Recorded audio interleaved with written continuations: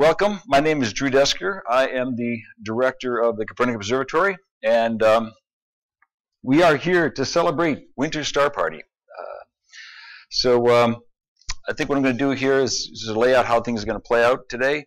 I'm going to start with a presentation about Copernicus himself, also talk a little about Copernicus Observatory, and then there's a little raffle prize that we're going to be giving away, a couple of Copernicus memberships, and then once we do that, we'll take a little bit of a bio break, and then our main presenter, Bob Noya, will do his presentation on who says astronomy, isn't funny, and so it'll be a great presentation. And then finally, Jeremy Cardy will, if all of a sudden a miracle occurs and there's an opening in the sky, we're going to try to do some live observing, but maybe at this point just be Jeremy talking a little bit about what's actually up in the skies, and we'll take it from there. So we'll see what the rest of the evening brings. So I think what I'm going to do is I'm going to move on to my presentation, and let's take it from there. It's I see we already have 33 people watching, and so again, if you get any comments or questions, go ahead and put them in the chat, and we'll try to answer them as we can. So here we go. All right. So again, this is Copernicus Winter Star Party. This is, for those who've never actually been up here, this is what the Copernicus Observatory looks like in the winter, hence the Winter Star Party. And so let's see here. I want to also call out and thank our friends at Drones Over Broom. They have, for a number of years now, done a number of pictures, drone shots of Copernicus and the surrounding areas, and they're just absolutely beautiful. So sometime after this, after our Winter Star Party, either tonight or sometime tomorrow or whatever, go out on Facebook and check out Drones Over Broom. They do some fantastic shots from throughout the area. All right, let's press on. So, if this were an in-person Winter Star Party, you'd be greeted at the door with a couple of our interns, and if you have a Copernicus membership, you'd be, of course, getting in for free. Otherwise, you'd be paying the low admission rate. This was actually, I think, a picture taken at our last Winter Star Party in 2019, at least last in-person one. I'm sorry, 2020 was the last in-person one, and we usually have a full crowd. It's we can put over 100 people in here, and it's always a great time to have a lot of people up in here.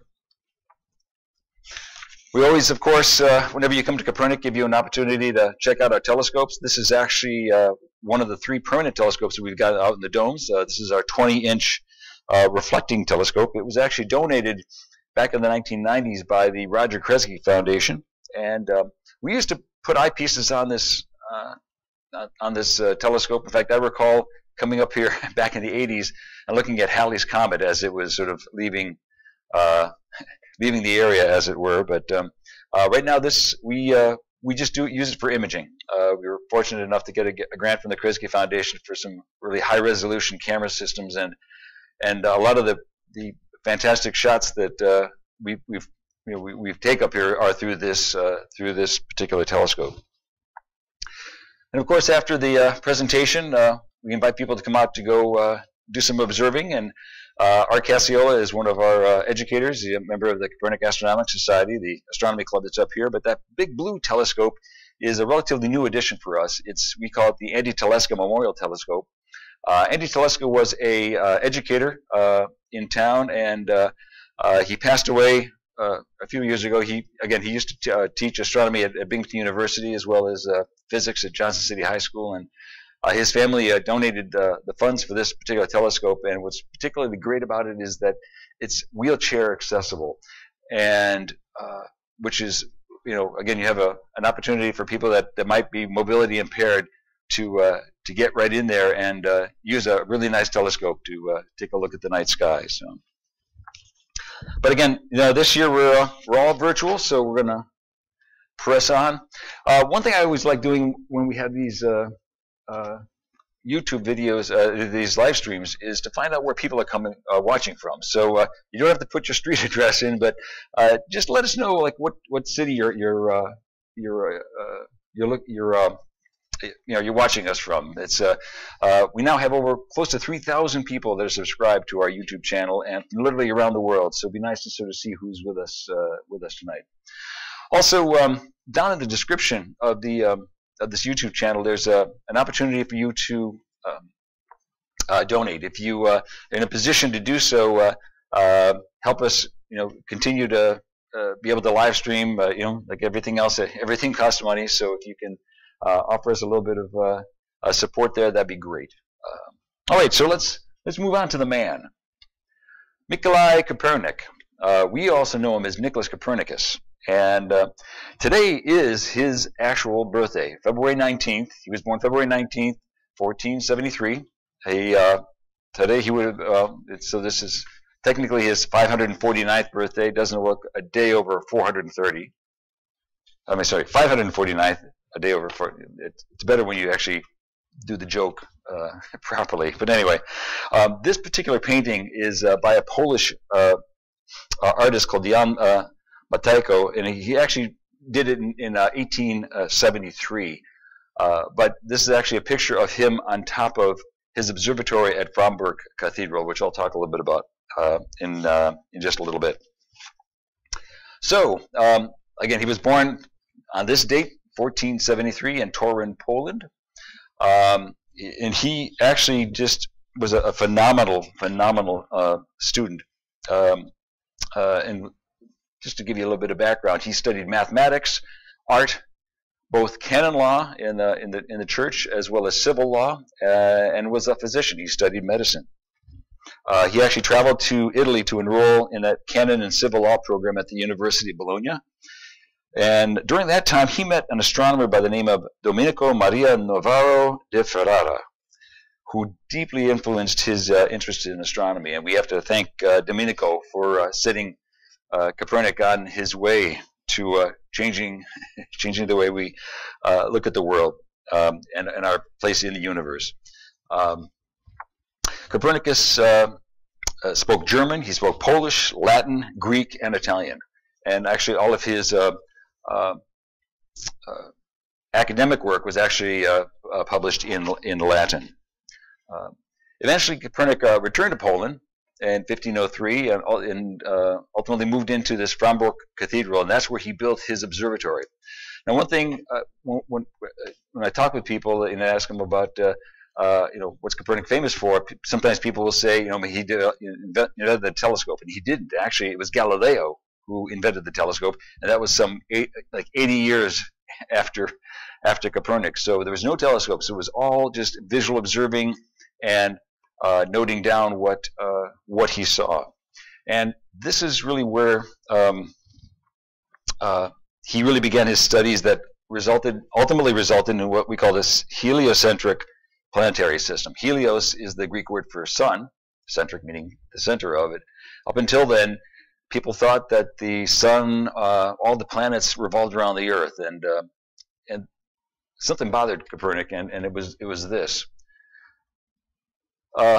We call this concept retrograde motion. So if you look here in the middle, here we have the sun, depicted by the little yellow dot, and the Earth's orbit here, and going counterclockwise. And what takes it, 7 different snapshots as it's going through its orbit.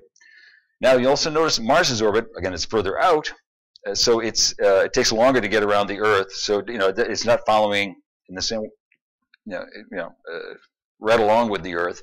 And so if you look at one particular point in time, you might see Mars here in Gemini. And then a little bit later, you'll see it in Cancer. And then a little further, it's approaching Leo. But then a little further in time, wait a minute, it's going backwards. What's going on there? And then, then even further in time, it continues to go backwards. But now it's starting to go back in the same direction again. And then the 6th snapshot in time, you're at 6. And then finally, the 7th is Leo. And again, we call this retrograde motion. And so, again, this sort of bothered, but it's what set Copernicus off on trying to figure out exactly what was going on. He did the math and then ultimately developed this heliocentric model of the solar system. Ultimately, he wrote this pretty extensive paper called On the Revolutions of Heavenly Spheres, and I won't attempt even to pronounce it in Latin. Ultimately, it was published in 1543. And at that point, Copernicus was very, very sick and was unfortunately was unable to actually defend his work. And there's some stories that say that he actually had a copy of it in his hand when he had finally passed. However, the problem was that the church put this book on their list of forbidden readings, and it remained there for almost 3 centuries. However, further discoveries, finally led to the complete acceptance of heliocentrism in the 17th century. And one of the people that sort of helped make that happen was this gentleman here. It's not Mikołaj Kopernik, but it's Galileo. And Galileo was, in fact, the person who invented the telescope and was the person to ultimately discover 4 of Jupiter's, which I think now we're closing in on 80 moons that we know of, but we call them the Jovian moons. And so it's watching these moons orbit Jupiter is what ultimately helped support Copernicus' theory of the heliocentrism and how objects will orbit, a larger larger object in space. And ultimately, this change brought what was known, sort of started what's called the Copernican Revolution. All right. So again, he passed away in 1543, but ultimately it took a long time. He really wasn't buried in a place of honor, and it took really over 2 centuries for people to ultimately find where Copernicus was buried. And scientists actually tried unsuccessfully to find his grave in 1802, 1909, 1939. But finally, in 2005, Jerzy Gazowski, a professor at the Institute of Anthropology and Archaeology in Pultusk, found what he thought to be the burial place of the astronomer. The remains were exhumed and then ultimately were sent to a police laboratory in Warsaw. And the laboratory work done both in Poland as well as in Sweden ultimately confirmed that they had found the remains of Mikołaj Kopernik. And he was ultimately then buried, I believe it was in, I think it was 2009, in the cathedral in Frombork, Poland. So, and you can go and visit visit this grave in that cathedral. So, sort of to honor Copernik, a couple of things came out of this. There is on the moon the Copernicus crater, and it's a pretty extensive crater. And it's something we can see typically after the first quarter. It's sort of in the second half of the moon. There's a chemical element named after Copernik called Copernicum. It has the atomic number of 112. Technically, it's sort of a synthetic atom. It doesn't really exist officially in nature, but it's the one thing that has the atomic number 112, so it exists, and they call it Copernicum. Of course, there have been a number of schools, again, predominantly in Poland, but throughout the world, named after Copernicus. There's actually a science center in Warsaw called the Copernic Science Center. Actually, I was fortunate enough to visit it a couple of years ago. It's just an outstanding place. They get over 1 million visitors a year. But we were first. And we'll talk about that. That's what the Copernic Observatory is named after, Nicolaus Copernicus. So back in the early 70s, there was a group of Polish immigrants, people of Polish heritage here in Broome County, that wanted to commemorate Copernicus' 500th birthday. So 1973, he would have been 500 years old. And as I like to say, rather than buy a statue and plunk it in a park, say we're done, Copernic Society raised money and ultimately bought the land to build the observatory. Now you see there are 5 gentlemen on this slide here. The gentleman on the left is Dr. Ed Kozlowski. He was a dentist in Binghamton and was one of the founding members of the Copernicus Society. On the far right is Richard Miller, also another founding member of the Copernicus Society. He was a state rep for many years. To the left of Richard Miller is Richard Kilsey, and he was the architect that built the original observatory, our main classroom and the 2 domes. And unfortunately, Richard just passed away just a couple of months ago. I noticed that his obituary in the paper. Then continuing to the left, the gentleman in sort of the plaid coat is Ed Neslick of Neslick Construction, and he was the main contractor for the event, to build the observatory. And then finally, this gentleman in the dark jacket, some of you will probably recognize as Commander James Lovell of Apollo 13. This is 2 years after his Apollo 13 mission that unfortunately had to abort landing on the moon, but they did obviously return safely. And so he actually came up here to help us install the cornerstone, which is actually physically right behind me. When we go back to the camera, you'll be able to see it behind me. So soon after it was built, Copernicus was donated to the Robeson Museum downtown. So again, here's the original observatory with our 2 domes. For those who have been here, this is our 6-inch dome up here, our 14-inch dome here, and this is our physics classroom right there. But as I said, it was donated to Robeson. They then, in the 1990s, had a major capital campaign, expanded it to where it is today, adding the 3rd dome that has our Kresge telescope, and added about 5 times the amount of floor space, a lot of classrooms, and this is what it looked like up until a couple of years ago, and we'll talk to that in a little bit. All right, so one of the things that Copernicus is we are more than just 3 telescopes on the top of a hill. We are, in fact, an informal STEM education facility, and so we do a lot of things up here. We have this, we call it our Link Summer STEM Exploration Summer Camp. So here's one of our students going out on a nature hike, managed to capture and examine a salamander. But we do much more than that. We do a weekend and some school holiday classes. We have a program called Girl Power Science. And here are girls, we're really trying to promote more women in STEM. And so these Girl Power classes are typically aimed at students that are between 3rd and 8th grade. And we'll have a female subject matter expert come and talk about what they do in work. And this particular, the slide from what you're seeing right here is actually, we had an astrophysicist from NASA's Goddard Space Flight Center talk about carbon dioxide levels and the work that she's doing, looking at how it affects global warming and things along those lines. And then at the end of the presentation, the girls got to line up and ask their questions. And one of the girls asked a question, how did you get interested in astrophysics?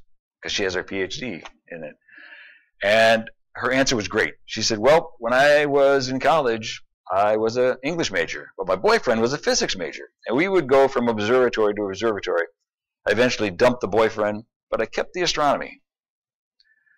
And now she's got her PhD in astrophysics and works for NASA down at the Goddard Space Flight Center. But we believe education starts early. We offer a program called Copernic Kids. This is for kids that are 3 years old through 6 years old, with with a parent for 90 minutes or so once a month. Here, this student is learning about friction, different, how friction is different depending on what surface you're on. We have a portable planetarium that we are able to take to schools and libraries. We've done corporate events, clubs. So it's something that has been a great resource for us. We're fortunate that the Floyd L. Hooker Foundation provided us the funding for that planetarium. Again, getting back to our summer camp programs, here we have a student looking at at the sun safely. We've got a solar filter that takes almost all of the light out, but makes it safe for us to look at the sun. And we always, whenever we can, have an opportunity to get the students to to observe while we can. Again, in our summer camps are for kids that are entering second grade through 12th grade.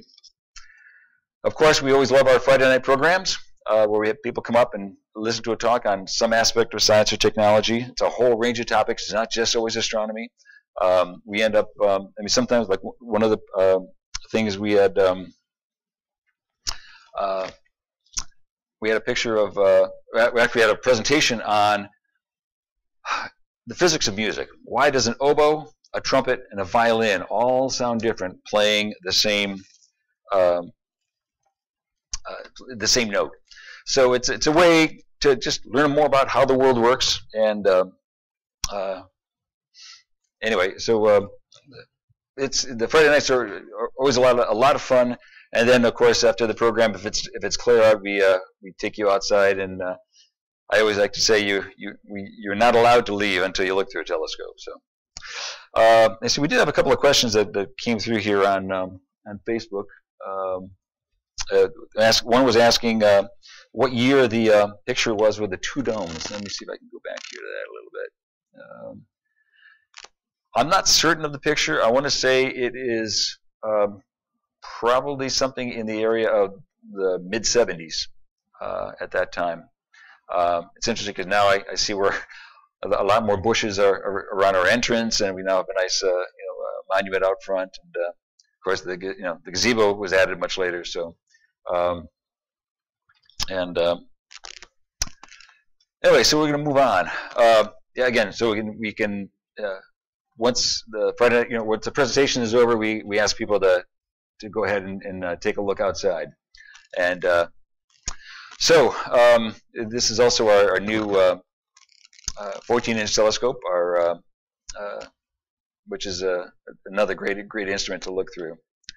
We also do events. So when there's things going on like solar eclipses, back in 2017, there was a solar eclipse that lasted, that brought 1,500 people up to here. So the next eclipse is actually going to be on April 8th, 2024. The path of totality will be through Buffalo and Rochester. We'll be almost in the path of totality, but we'll have a little sliver of sun left over.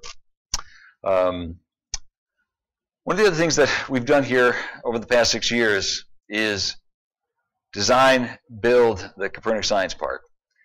It was a project that we collaborated with the Junior League of Binghamton, the service organization of women, and they just were fantastic to work with, and ultimately created a STEM-themed playground. And we got donations from New York State, the Gannett Foundation, Decker Foundation, Hoyt, me, and Kresge Foundations, as well as individual people. We also got engineering students from Binghamton University built us this nice little orange bridge in here.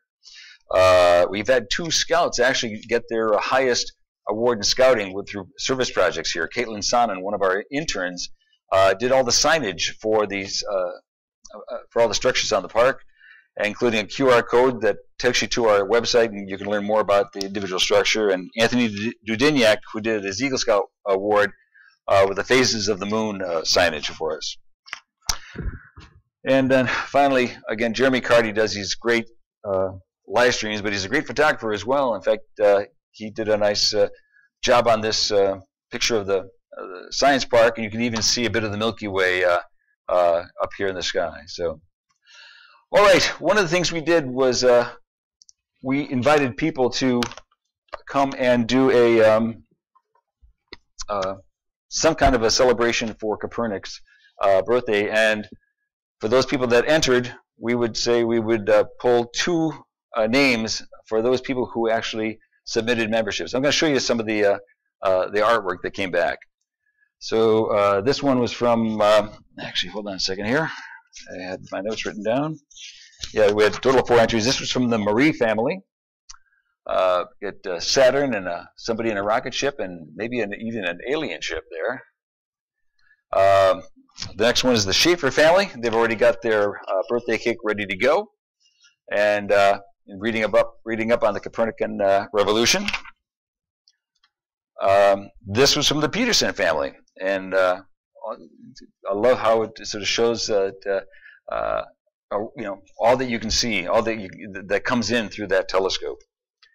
And then there was actually a video submitted. Unfortunately, I couldn't grab it, but it had this sort of ethereal kind of look to it. And so what I'm going to do here is I am going to switch back to my my Zoom window here, and I'm going to pull the cards. So I've got my bowl is going to be my little space helmet. And I've got 4 cards with the names in it. I don't see what I'm pulling out. So the first card will be the Marie family. So congratulations to the Marie family. And the second card is going to be this one right here. And it's from the Short family. So actually, the image you see right here is the Short family. Won a membership. And then, actually, you're looking at me, so I can go back to the PowerPoint. And so that's actually on our Facebook page. So if you want to go and check that out, you can see that going. And then also the Marie family. So those two, one, we thank all people who entered. And for those of you who don't have or don't know about a membership, Copernic membership is actually pretty valuable because we belong to the ASTC, the Association of Science and Technology Centers.